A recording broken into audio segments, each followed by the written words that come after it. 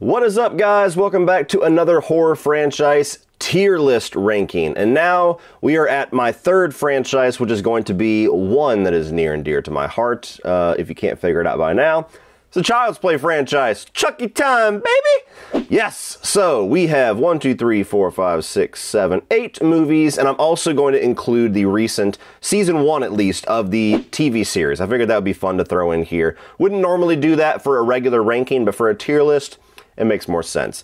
So the categories are as follows from best to worst. We've got Friends to the End, we have Good Guy, we have Hide the Soul, Batteries Not Included, and Ade Due, Dumb as Hell. So if you guys are finding me for the first time, I'm a gigantic fan of the Child's Play franchise. Child's Play and Nightmare on Elm Street are my two favorites, and so I have very passionate opinions on this franchise. So let's kick it off, without further ado, with the original Child's Play. And as much as I adore this movie, I gotta put it in Good Guy. I don't quite think it's Friends to the End level for me. I think that Tom Holland does an amazing job with this movie, with the direction. Don Mancini did the original script. It was retooled quite a bit. You know, it wasn't 100% his original idea. But between him and Tom Holland and that collaboration that came through in this first movie, we gave birth to one of my favorite franchises of all time. I love the original set up between young Andy and his mother and the cop that killed Charles Lee Ray. I love the fact we actually get to see Charles Lee Ray in this movie with Brad Dourif. I love Brad Dourif. I think that he's incredible, not only as a voice actor, but as an actor especially. So I love getting over to see his character in this one. So pretty good kills here. Really the only thing that holds this movie back for me, it's the only thing that holds it back, is that because it's the first one, they didn't quite realize what they had with Chucky. Chucky's great in this one. Chucky's got some great moments, but it's 2 onward where he's really unleashed. So in retrospect, I always enjoy going to some of the sequels more than I enjoy going back to the first film. Now we're at Child's Play 2, and you guys already know this is absolutely Friends to the End for me. This is not only one of my favorite horror sequels, it's one of my favorite movies, period. Everything that they did great in the first film is done better in the second film. Chucky is arguably at his best in this one. Amazing one-liners, really good kills.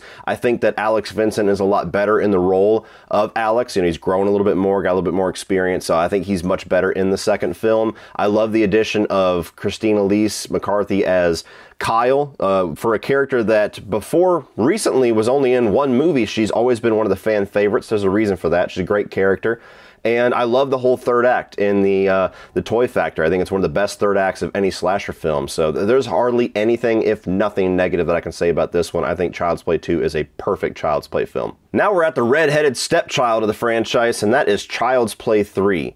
And guys, I don't understand what a lot of your issues are with Child's Play 3. Admittedly, I have a big place in my heart for it because it was the first horror movie I ever saw. It's the reason why I became a horror fanatic, and so I'll always love it for that. But even taking it on its own merits, I think that this is a damn good Chucky movie, so it's going up to Friends to the End. I'm sorry. Cry about it, get mad about it. For me, it's top tier Chucky, top tier Child's Play. I think that it's a hard argument between 2 and 3, but I think that 3 is possibly the best Chucky one-liners in the entire franchise. There's some really great kills in this one, some funny kills as well. I actually like the slight change of pace here with the grown-up Andy. They did it a year later, so obviously it's not Alex Vincent. They handed it over to Justin Whalen, who was an actor that I liked quite a bit when I was growing up in the 90s, and I like the fact that he has to kind of become the protector this time around. You know, Chucky's got his eyes set on somebody else, and he has to be the one to kind of intervene. I like the military school background. I think that all kind of changes up the formula a lot. The biggest criticism that I always hear about part 3 is that it's just same old, we're just doing the same thing over again, which you could pretty much say against every slasher franchise. Why the fuck is that Child's Play 3's cross to bear? But nonetheless, even if you say that, I think that Child's Play 3 changes up the formula a decent amount. So I really love this movie. I don't get a whole lot of the complaints with it. And it's got, again, hard argument between 2 and 3, but an amazing third act that might be the best in the franchise with that whole theme park setting and Chucky getting his face cut off. Definitely the best death of Chucky in the entire franchise. So I'm a sucker for this movie. It's always been one of my favorites, and it's my friend to the end. Deal with it. Now we have Bride of Chucky. This was the first Chucky movie that I ever saw in the theaters, and from day one, I have always loved this. I know there's a bit of a love or hate aspect to it because it is much more of a horror comedy. It's much more trying to be a little bit of a dark comedy in a way instead of a horror film, straight up slasher film. But I love that about it. This one, again, going right up to Friends to the end for me. The whole franchise isn't going to be there, I promise. But yeah, they had a hell of a run here with 2, 3, and 4 because Bride of Chucky, the introduction of Tiffany is such a risky thing. I mean, there's not many, if any, other slasher franchises that try to introduce somebody else to share, if not overshadow, the screen time of the main killer. And Tiffany does awesome in that role. Jennifer Tilly is amazing as human Tiffany and as the doll Tiffany in Bride of Chucky. I love her interaction with Brad Dourif. I love the marital banter, the back and forth. I think all of the comedy in this movie really does hit. It's the funniest of the franchise by far. And you still have some damn good kills. Like, Ronnie Yu is just a really fun horror director. It's the guy that did this, and he also did Freddy vs. Jason, which I'm a big fan of. His movies were just fun. Had an awesome soundtrack, too. Fucking Judas Priest and everything on there. It was badass. So, not a whole lot negative about this movie. The only thing that I could say that it kind of falters on a bit is that the Jesse and Jade character aren't really all that compelling, but they're really only there just to be a counterpoint to the relationship of Chucky and Tiffany. So I don't think they were meant to be all that significant in the film anyway, so it doesn't bother me too much, but I love Bride of Chucky. There was a time there where Bride of Chucky was my favorite of this franchise. I would say 2 is right now, but there was a time there where it was my favorite. Oh boy, now we're at Seed of Chucky, and it has not aged well for me, and it wasn't very good the first time that I saw it. Ade Due, dumb as hell. I'm sorry, I've given this movie probably 7 or 8 chances, which is more than most people have given it, and I simply don't get it. I simply don't get it. The most respectful way that I can say how much I despise this movie is that it's the one movie in this franchise that I will willingly skip over and not miss whatsoever. I just don't like what Don Mancini went for here. You know, this was the first movie that he had complete creative control, and he was the writer as well as the director. And he's gone on since to do a lot of ideas that I have enjoyed, but this one, just start to finish, is just a bunch of question marks for me. I don't really think that the Chucky and Tiffany dynamic is anywhere near as fun or as well written as it was in Bride of Chucky. I think that, you know, Chucky's still Chucky. That's the one thing that I can say about this. I always get that famous question, what's worse, Seed of Chucky or Freddy's Dead? And I always say Freddy's Dead's worse because at least in Seed of Chucky, Chucky is Chucky. He's not a fucking cartoon character. But I don't really think that the Tiffany writing or the Chucky writing is anywhere near the level that I expect from this franchise. There's some gory kills, like the gore's turned up a decent amount, so there is some carnage there. The Glenn/Glenda character, I mean, like, I understand recently, not super recently, but over time there's been more explanation given, more from the fan base that this is a character that's speaking more towards, you know, the transgender community and things like that. And so there are a group of people that really do love this character and cherish this character and gets what Don Mancini was trying to do for it, and I totally respect that. I just simply did not get it myself. I didn't think that the humor intended, most of all, with the character really landed for me. I mean, it's a character that is consistently pissing his pants throughout the movie, and the way that they swap between the two characters in certain times just didn't really add anything to it for me. So just from my own skewed perspective, I couldn't really identify with the character, of course, but I didn't really just think that the humor, if anything else, with that character that was intended just was executed very well. So I could go on and on and on about this movie. I'm going to leave Seed of Chucky alone. You guys know I don't like it. It's just a movie that I just simply don't get. Next up, we have Curse of Chucky, which is the first movie that went to VOD. And this was a movie that I had no faith in. Not only because of my experience with Seed of Chucky, but because traditionally with movie franchises, especially horror franchises, once you leave the theater and go to straight to DVD, straight to VOD, you're fucked. Like, your quality is just, you're gone. And shame on me, because Curse of Chucky was damn good, and I'm putting it in good guy. I think that it is a really good Child's Play movie. I was surprised, genuinely surprised, at how awesome of a job Don Mancini did with this movie. Not only as a writer, but as a director. He did a lot of, like, I got a lot of Hitchcockian vibes from it. I don't know if that's what is intended. He's got a lot of classic horror love, so he tries to do a lot of homages to classic directors. Mostly Brian De Palma seems to be one of his favorites. But the way that they have it all take place in this house got a very like Psycho vibe to me. But Chucky, it goes back to its roots. It goes back to the approach of the first movie where Chucky is in POV, he's in the shadows, you don't really see him, he's not the star of the show for a while. And the new character brought in of Nika, played by Fiona Dourif, again, I had a lot of cynicism towards that because I had never seen her act before. And I was just like, oh, they're just casting her because she's Brad Dourif's daughter. I wonder if she's any good. And she's awesome! She's one of the best characters in this franchise. And so, so many things about this just genuinely surprised me so pleasantly. And it's still one of my favorites with the kills.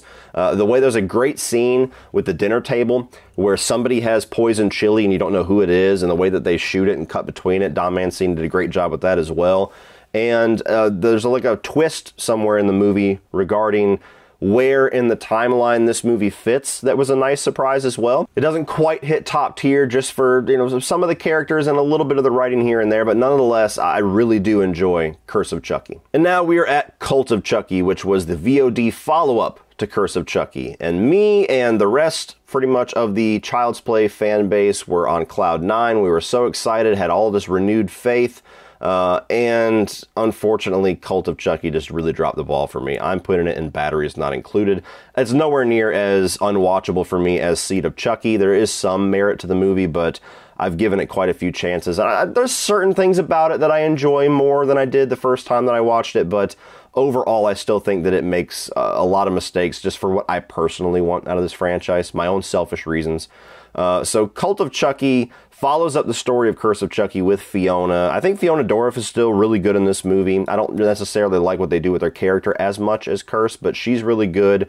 I think that there is some pretty good kills. Again, the gore is turned quite a bit up. Don Mancini certainly ramped that up a lot whenever he took over the franchise. And I do think that there is some decent humor in this movie. But this movie, above any of the other sequels, even over Seed of Chucky, I just felt like the writing for Chucky, for Brad Dourif, was kind of lackluster. I didn't feel like his lines or the delivery or the intended humor was really all that good in this one. Like, there's a sequence where 3 different Chuckies are talking to each other, where some Chucky fans are probably laughing their ass off, but I just find it just to be kind of awkward the whole time. Something about the delivery of it's just off to me. I don't know what it is. It's the only movie that I feel that way for. Even Seed of Chucky I don't feel that way for. And I just, narrative-wise, the rule that they kind of pull into this movie where Chucky can now enter multiple unlimited bodies by saying one word, to me it kind of breaks the franchise. It kind of breaks the whole struggle of the franchise. So for some, they kind of like the way that expands his powers and expands the possibilities. And I do like what they do with it in the TV series. So retroactively, I'm a little bit more soft on it, but in this movie, I thought that it was ridiculous. I just didn't like that direction at all. That felt like really, really cheap writing. Like somebody just woke up one day and said, this would be cool, and they wrote it and it just made its way into the movie. So Cult of Chucky, it's aged a little bit better for me than Seed of Chucky, but it's still not a movie that I like very much. Now we are at the remake, the definition of a love or hate movie. This is a movie that I was a big champion for. I mean, there was the TV series that was rumored at the time, and then they had this remake through MGM because MGM had the rights to the original film. And I'm somebody that really does support remakes. I'm not somebody that shits on the idea of remake. I always love seeing whether or not they can do something interesting with the classic property or not. More times than not, they don't, but I always like the possibility. And so I was really excited for this one. And I'm going to put it in Hide the Soul. Because I think the biggest problem with this movie is that it doesn't have the soul of Child's Play. You know, that wasn't intended when I titled that middle rung there, Hide the Soul, but I think it fits that movie quite well. I think that the kills are fucking awesome in this movie. I think that the storyline regarding Andy and Chucky's relationship is really interesting. It's something different. And that's something that I always really want with a remake, especially if you're going to remake a classic like Child's Play, is you better do something different. Don't just go beat for beat what we already have. We already got that movie, motherfucker. Don't do it. And they did that. They did something very different with this. I liked the whole AI Chucky angle. And so I really enjoyed the story of this movie and most of the characters in it as well. I thought it was a really solid slasher film. The big problem with the movie is that I don't really like this version of Chucky, and that's really hard to get past when you're watching a Child's Play film, as if Chucky's the problem.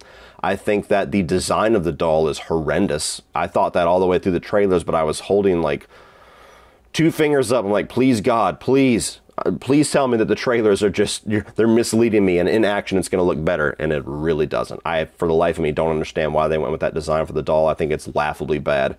And as much as I love Mark Hamill, especially as a voice actor, and I think he does his best, they don't really give him a whole lot to work with. And so when you're doing this wildly different interpretation of Chucky, this iconic character that people adore, you better hit the soul of the character, and I really think that they missed that. So unfortunately, it's a movie that I do like, I do defend, I do think that it's better than a lot of people give credit for, and I actually would like to see a follow-up, because I think if they fix the doll, you could really fix most of my problems with the movie and possibly have a great sequel. I don't think it's going to happen, though. Child's Play fans just didn't have any interest in this, for various reasons, and that's fine. But for me, we have the movie, and my opinion of it is that it's perfectly fine. It's got a lot more going for it than people give it credit for, but it's solidly in the middle of this franchise. And now we are at the TV series, of which we're only 1 season in, so it's not a complete story yet. That's why I don't typically include TV series with movies and rankings, but here I think it fits a little bit more. And I enjoyed a lot more than I thought I would the Chucky TV series. I was worried about how much they were going to have to pull back on Chucky, how much they were going to have to pull back on the violence and the profanity or anything like that because it was on TV, and much to my surprise, they were able to do quite a bit because of the time slot that they had. So I liked the story. I liked the way that they had kind of going back to the basics of this kid that finds the doll, and Chucky's trying to build this little fake friendship with him, and there was some nice twists and turns throughout it. I'm going to stick it under good guy. I really did like it. And depending on where they pick things up in season 2 or however many seasons we have of this show, this has potential to go up or down, obviously, but for right now, I was happy with a lot more than I was not happy with. There was certainly some things here and there that bugged me. I don't necessarily remember the characters' names, but there was this blonde girl who was like the worst bully of all time that they just really hammered into your head the first couple episodes. What an insufferable, miserable person this was, and made you hate them. And I don't think they did a good enough job at changing that for the arc that they had of that character. She was just suddenly friends with all the protagonists that she was a complete bitch to, and I struggled with that for a while. There's a central relationship in the show that was obviously very important to Don Mancini. Don Mancini is a gay man, if you didn't know that. And so the main character, I believe I read somewhere that he kind of wrote the main character as the teenage version of himself. So there's a central relationship there that's very important to the story. And I think it was just the acting maybe of the 2 actors that I never quite bought into it. They're very young actors. They're good for most of the show. It was just the relationship stuff that I had a little bit of trouble buying into. And I didn't really like any of the conclusions regarding any of the characters in the finale. The finale was my least favorite episode of season 1. I think that everything that they set up, I didn't necessarily like the way that they either concluded those stories or left them hanging until season 2. Andy and Kyle, when they introduced them into the show, I thought it was awesome. And then the way that they decided to use them in the finale, I didn't really like the way that they used them. I didn't feel like it was enough of them, and there's a bit of a tease or a question mark regarding Kyle's fate that I thought was unnecessary. I did not like it all, even though I respect the horrific balls it takes to do that to the character. I did not like at all what they did to Fiona Dorff's character of Nika, and I don't quite know where that storyline's going. Of course, when I see season 2, maybe I'll change my mind on that. And apparently they're getting the same crew back together for season 2 as far as these kids, but I don't quite think it makes sense to keep the kids around. I think that it would make more sense to have this be, the OG characters or the recurring characters, and Chucky goes to different towns or something like that, which again, I can't say for sure until I see season 2, but all I have to go off of is what I've seen. but it seems a little far-fetched that these kids are going to follow Chucky and this storyline to a new city. So we will see, but I did enjoy Chucky Season 1 quite a bit. I covered every single episode too, so if you're a fan of it, I'll put a playlist up here. Check out all my review coverage of the show. Alright guys, if you enjoyed this video, please click over here and check out my Friday the 13th tier list, and I'm also going to put my playlist of all of my Child's Play reviews so you can see my more in-depth thoughts on all of these movies and the TV series. Thank you for watching. Please like, share, and hit that subscribe button so you don't miss anything in the future. And as always, remember, opinions are like assholes, but that doesn't mean that you have to be.